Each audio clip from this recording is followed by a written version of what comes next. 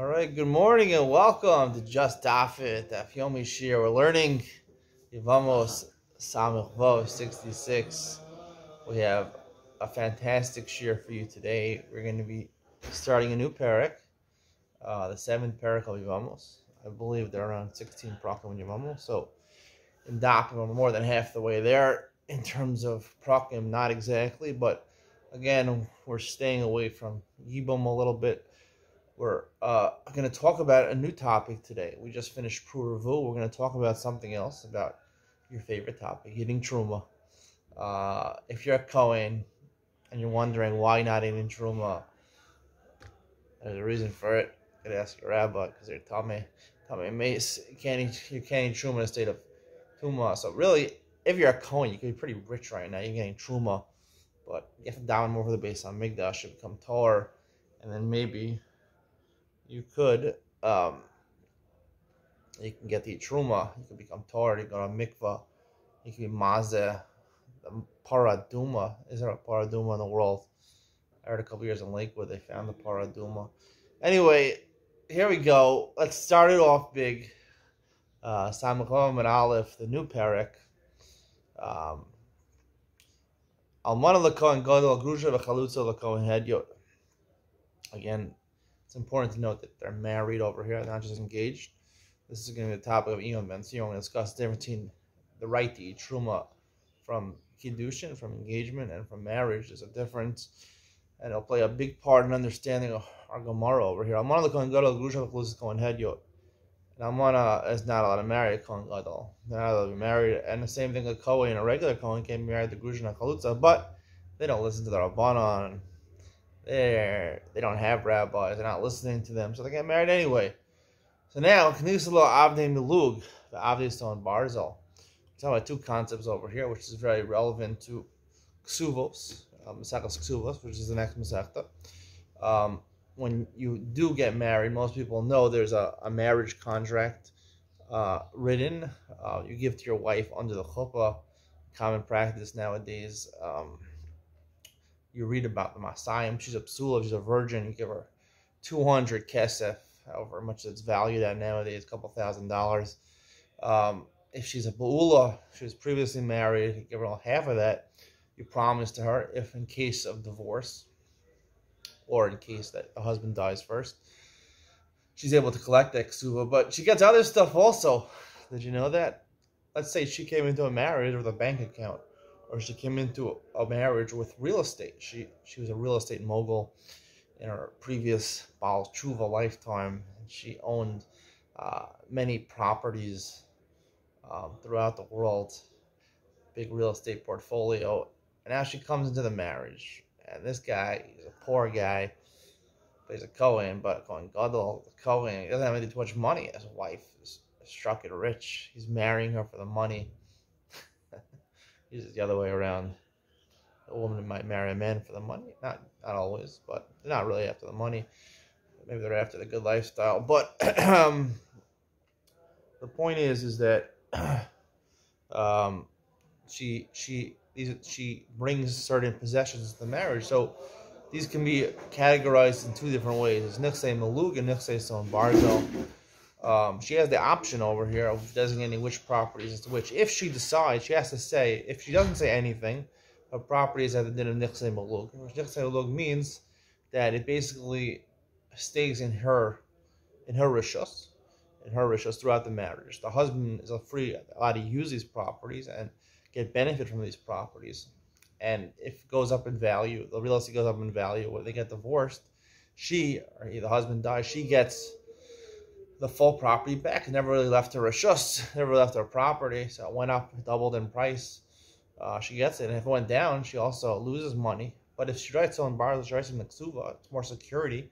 So on Barzel means iron sheep. She wants to be sure that she's not losing her money to her husband when her husband is using her property. She can write in the Ksuva, these are Son Barzel, it's called Nidunya. It's also another way of dowry, another way of saying a dowry. I guess a common dowry would be in this format, where that the husband takes achrayus, he takes responsibility to pay her back whatever it was worth at the time of the marriage. So let's say it's worth $100,000 at the time of the marriage. Property goes up, they get divorced. The husband only owes her $100,000, but if it goes down to $50,000, he still owes her $100,000.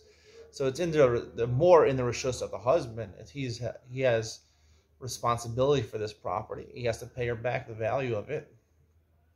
So therefore, but it's his, because if it goes up in value, he gets the profits, and if it goes down, he gets the losses. He still has to return the $100,000 to her.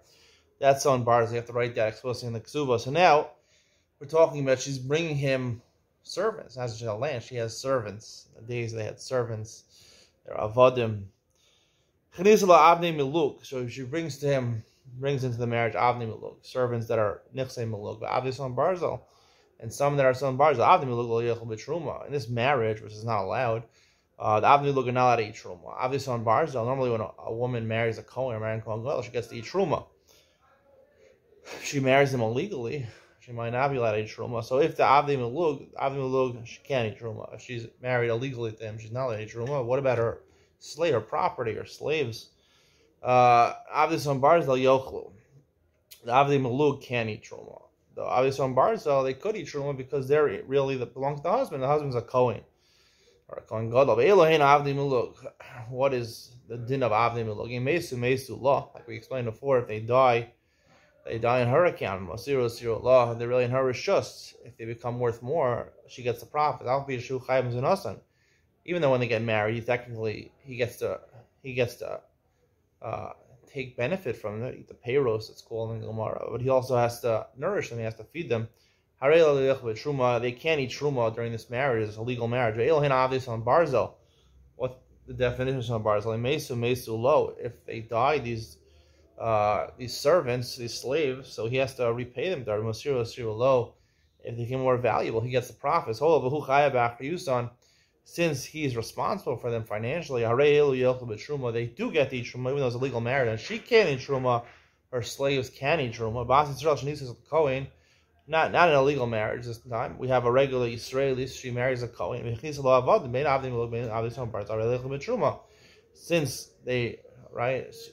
be married to the Kohen, so she can eat truma. So our avodim, whether they're malug or some bars, they'll get to eat truma. In the other case, Bas Kohen, she needs to Israel. She was daughter of a Kohen, so technically while she was growing up, she could eat truma, but now she gets married to Israel. Once you get married to Israel, you lose that ability to eat truma. Once his marriage is consummated, so therefore, she's married to Israel, so therefore not only does she lose the ability to eat truma, but also her avodim, whether the milug or some barzal, can't eat truma. The Gemara says, avdi milug lo yachlu b'truma. Avdi milug, it says in the Mishnah, in a legal marriage, they can't eat truma. Amai. What Gemara challenge that? Why should that be? It should be the din of an acquisition of a Kohen who acquired something. The son, what's that din? Bryce says, how do you know a Kohen, he marries a woman, the kana avadim, or he acquired slaves? They get to eat truma. Regular din. Kohen ki yikin nefesh kinyan kaspa hu al yechal bo. Kohen acquires something with his money. He get to eat it. The Gemara Darshan refers to marrying a woman. Normally, you're makadesh with kesef. So marrying a woman, or you buy avodim, they become your possession. They get to eat. He feeds them, even though previously they couldn't eat. They were Israelim. They couldn't eat truma. They didn't have the right to eat truma. And now they can eat truma, even though they're not really kohanim. And how do you know he marries a woman and then the woman buys slaves? She had some money left over in some bank account. She bought slaves, avadav shakanu avadim, or his slaves actually buy other slaves. These slaves, the secondary slaves, can eat truma. Never come kinyan nevesh kinyan kaspo yechal bo. The Gemara darshan kinyan shakana kinyan ochel ka'ochel meichel k'shenin ochel eno meichel. Double lashon, right? It says twice. He bought something. He bought a person. He bought something with his money. So the Gemara darshans that refers to a kinyan that bought a kinyan, an isha that bought an eved, or avodim that bought avodim. They all could eat, but since they're based on one another, meaning it's the kinyan of a kinyan, so if a kinyan can't eat, the isha we're talking about, who's an illegal marriage to the kohen gadol or to the kohen, she can't eat, so therefore she can't feed her avdei miluk. Right? The sod barzel, right, belong to the kohen. They don't belong to the woman anymore. They belong to the kohen. He took achrayas for it. The next miluk is what the Mishnah is talking about. The Gemara challenges below. If a Kohen is an Arel, he's not circumcised, or he's Tameh, right? At that point, he's Tameh. He presently can't eat Truma, but he's married to a woman, he has Avadim, they could eat Truma. So the Gemara says there it's different. Hasan Pumayu Kayivlu. It's like his mouth was hurting, and your mouth hurts you for a second, it gets better. So it's a temporary postponement of them eating Truma. So therefore, anything which belongs to them could eat even when they technically can't eat right now. Whereas very mamzer, shen ochel amaychel. Mamzer, this is a unique case, right? You know that a woman who's the Israelis who marries a Kohen, she could eat Truma. Now let's say her husband dies. So if she has children from him, she could still eat Truma. It still allows her to eat Truma because there's still a connection to them because they had a child together. Let's say they had a child, let's say a daughter, and the daughter married a mamzer. Now, a mamzer, someone's not going to marry a Jewish person, a regular Israeli. So they have a daughter, marries the mamzer.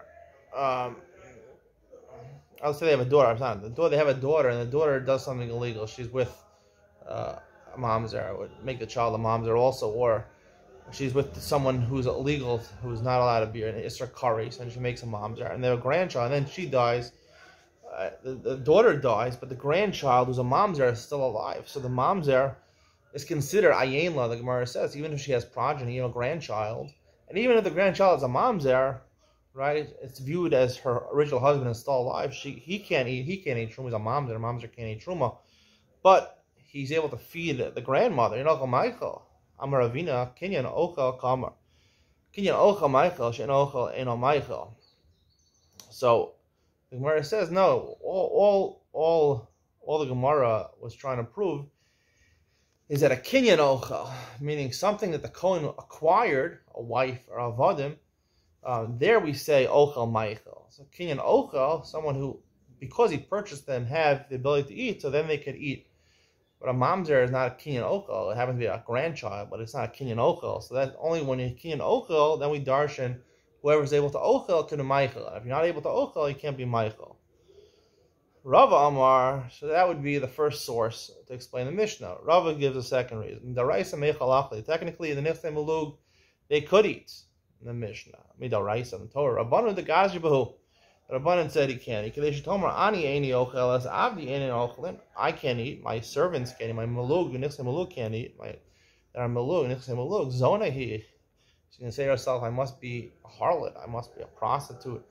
I'm a terrible person, Eslo. He'll come terrible to be again. If she can't eat, but her avadim can eat, say, okay, I can't eat, but at least my avadim, it's not a terrible marriage. But if no one can eat, she's going to feel really bad about the marriage, and she doesn't really want her to get divorced and want them to get out of the marriage. They're also to be married. Hilkach asi lafuka, therefore he's going to divorce her. She's going to ask for a divorce. Rav Ashi Amar, a third reason, Zera Shem, really, Rav Ashi agrees, Midal Raisa, she could eat. Zera, the reason the Rabbanan, the next time we can't eat, we're worried that if Nechse Melog eats, then even after the wife dies, right, the Avodim, the Nechse Melog are going to still eat. After the husband dies, she's still going to feed them. And that can't be. So the Gemara said, Elama'ata, because the only reason they were able to eat is because the Kohen was alive. Elama'ata, B'asis Rosh Nisis L'Kohen Lo Taichel.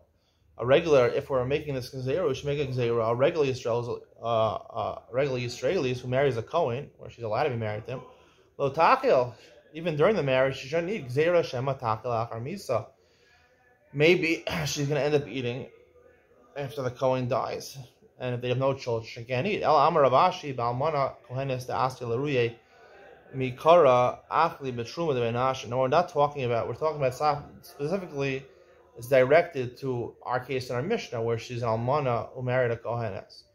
Almana kohenes asya laruya mikara achli betruma debeinasha. She's used to eat a kohenes who marries a kohen gadol, right? So she was originally allowed to eat from her father's house. Her father's allowed to eat his family truma. She's going to say laruya mikara achli betruma debeinasha. Originally, I ate from my father's house. Insibile lahai achli betruma degavrai. When I got married to this guy, I ate the truma of my husband. Hashta hadri li lemilse. Kamaisa. And now I'm going back to my father's house.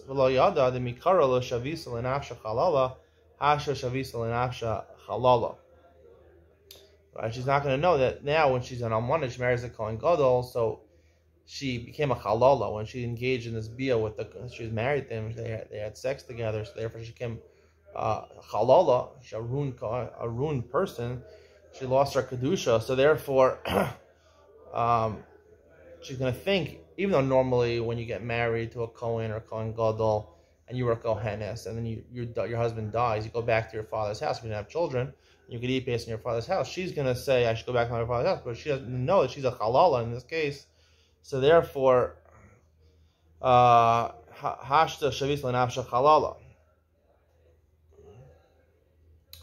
So therefore, when it goes there, that like Rav Ashi says, she's going to eat after death, which she's not allowed to do.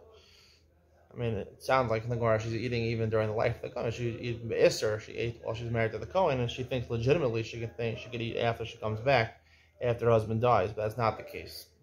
Versus Tenach Almana Kohenes, Almana Bas Yisrael Ma'igal Amei. Right? That makes sense.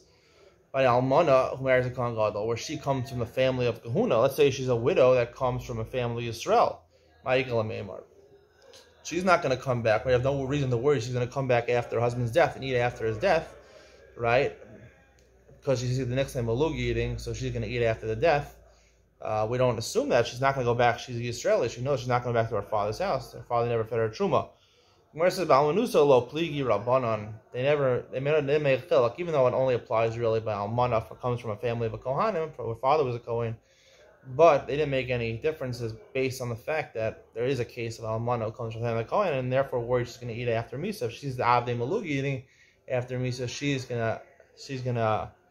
obviously eating during the marriage, so then might come to eat after the marriage. We're worried about that, so that's why we don't allow the nichsei malug avodim to eat during the marriage. So according to the last two reasons that are abundant, according to the first reason is daraisa. It seems that the psak based on chaf here in mishpat is really it's midaraisa. They don't need. I'm going to explain that more in Zion. Explain that more, the nature of the ability to eat of a woman who marries or is engaged to a Kohen. It's more Machane says Shum Labaila. Now we come to a related topic. When a woman gets married, so a Shum Labaila is basically Nichse Son Barzel. She evaluates a property. She says, I'm bringing you in this house. I own this house in the Caribbean. It's worth, I don't know, $1 million. And she says, I'm giving it to you as Son Barzel. And it's Son Barzel, so therefore you owe it to me when we get divorced or you die. He omeres Kli Ani Notelas, or it's not a house, or it's a valuable watch, or a valuable piano. I don't know. Kli Ani Notelas. She, at the end of the marriage, or get divorced, what does she want? She wants the piano back. And he said, no, I get to keep the piano. I'll pay you the value of the piano. It was worth $10,000. It was Steinway grand piano. It was worth $10,000. He says, no, I'll pay you $10,000. I want to keep the piano. It's a vintage or an antique piano. Hadini, so the Hadini me, who is the halacha like? Does she get to keep it or not? Rav Yehuda Amar, Rav Yehuda says, top of Samachol Mubez, Hadini ma, she gets to take the piano. Rav Amar Hadini ma. Rav Ami says, no, he gets to pay it off and keep the piano. Rav Yehuda Amar Hadini ma, he says she gets to take the piano. Mishum shvach beis avia dida. It's the prestige of her father's house. She brought it in from her father's house. There's sentimental value over here, so therefore she gets the object. Rabami Amar Hadin Imo. No, he got to came with Amar Mari Mesu Lo Mesiru Lo. If she brought in possessions or avadim or anything to him, so his responsibility. If they went up, right, he gets the profits. If they went down, he suffers the losses. Whole the Chayav Yachruz, and he's responsible for them. Yochlu. So therefore he sort of was kone them, and therefore he's able to eat them truma. So therefore it's a responsibility. So therefore he basically was kone them, and he gets to just return the value. Amar Rav Safra, Amika Sani Vehain Shalom. Rav Safra challenges to say that they belong to him. He's responsible for them. But it's really not really his, that he gets to keep it after the marriage dissolves. So the Gemara says, in any case that you're chayiv and achriyus and you're responsible, right? This is really challenging in the Mishnah. Anytime you're responsible for the value of something, for these avodim, you get to eat the truma. The Mishnah says that the son bars will eat the truma, but none. Yisrael shesachar para mikohen. Yisrael rents a cow from a kohen. Or nowadays he would rent a car from a kohen. You get to eat. You get to feed. You get to feed a truma, right? It belongs to a kohen. The kohen's property. His animals could eat truma. Sachar kohen shesachar para Yisrael. The kohen rents a cow from Yisrael. Even though the kohen is responsible to feed it or to put gas in the car. Lo yachlenu karshine truma. He can't feed the cow truma because it belongs to Yisrael. So you see, even though he has achrai to feed it, he's responsible. He has not kohen it. When you rent an animal, even though you're chayiv to reimburse the person if it gets stolen or lost,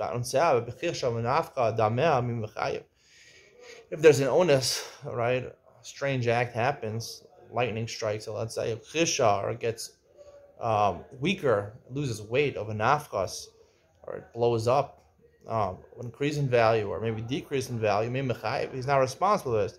Halodam, the case in our Mishnah is El Seifa, is similar to the Seifa of this brayso. Yisrael sham para mikohen. Yisrael that sham para. This would be an agreement where basically he's not just leasing it from the kohen, he's actually taking a full responsibility for it, even for own sin, even if something unnatural happened, even a natural disaster happened, he's responsible.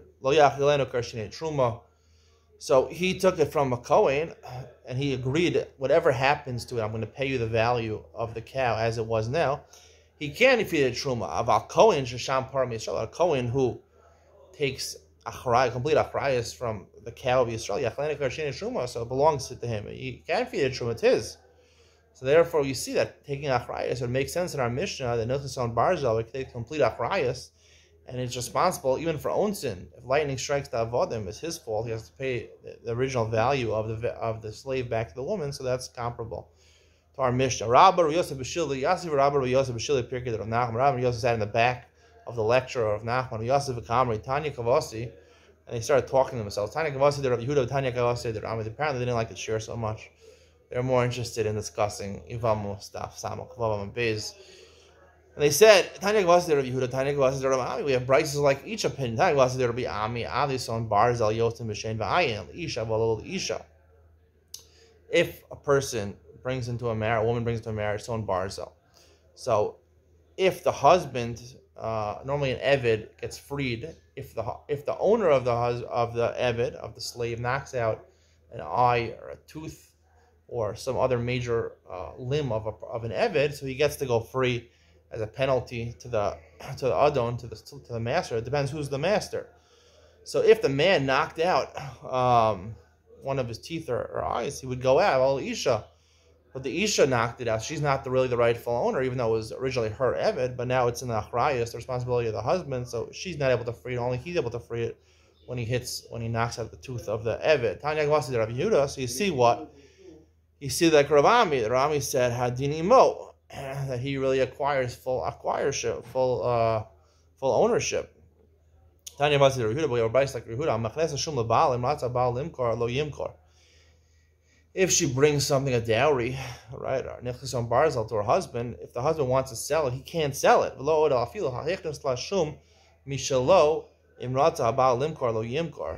Additionally, if in the middle of the marriage, let's say he gave her a gift, right, it wasn't her original property, he gave her a gift, and the way they structured the gift was that it became like son barzel, right? He took it, basically, whatever the gift is value now, I bought her stock, Apple stock right now, so I'm going to pay you whatever the stock is worth right now.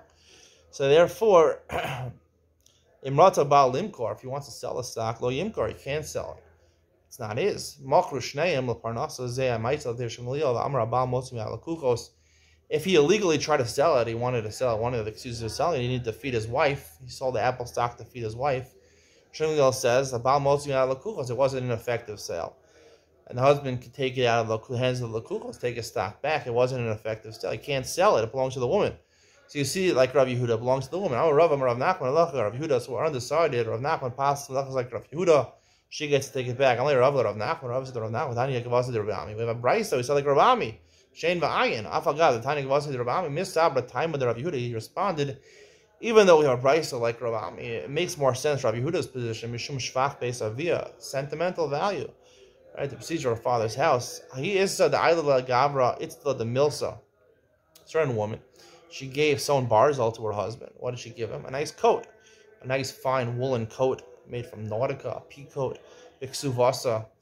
She gave that to him. She wanted to give him a dowry. She wanted to be nice to her husband. Shachiv, he died. So now technically she's able to get it back, or to get the value of the coat back, depending on who you hold. Like Shakula Yachme Parsua Misna.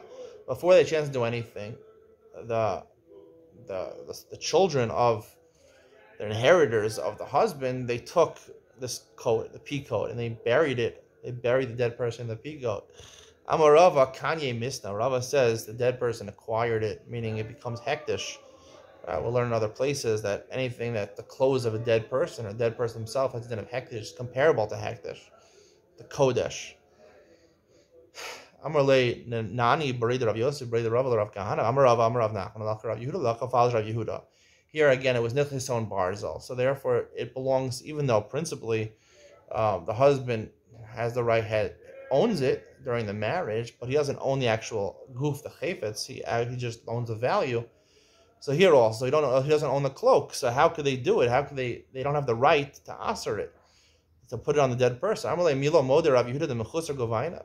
Even Rav Yehuda admits that she has the right to collect it, but until she collects it, it's not hers. Okay, with the Mechusar Govaina, all that she does is really have a lien. She has an ability to collect it, a lien on that property. Kai Rava Latame, Rava is going to read now. Rava Hekdesh coming to Shechur Mafkiin Midei Shibud, top of Samach Zayin and Aleph. If you have a putaki, which is a type of lien, right? If someone borrows money from you and they say, if I don't pay you back, I'm going to give you my cow, I'm going to give you my house, right? So if you're makdish that house, or if it's an eved, a slave is a lien on a slave, you free the slave before he collects the payments, before he gets to collect the money from you.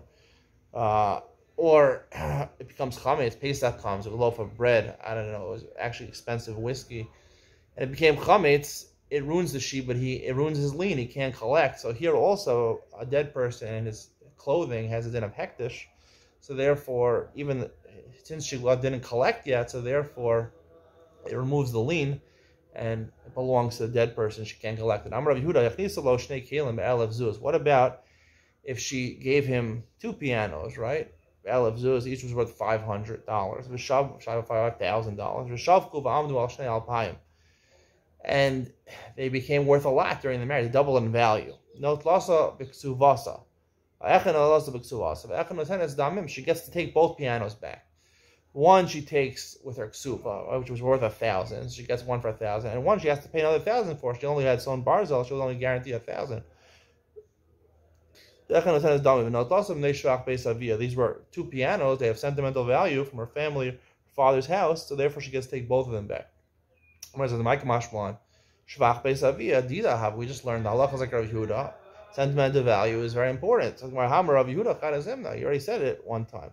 Ma'al the same Muslim where it says no. You would have thought for the original psak halacha like Rav Yehuda. That's where she's collecting exactly what it says in the ksuva, the value of what it was in the ksuva. Meitan dami mishkal, but to add value, she only going to guarantee $1,000. Now the 2 pianos are, instead of worth $500, they're worth $1,000.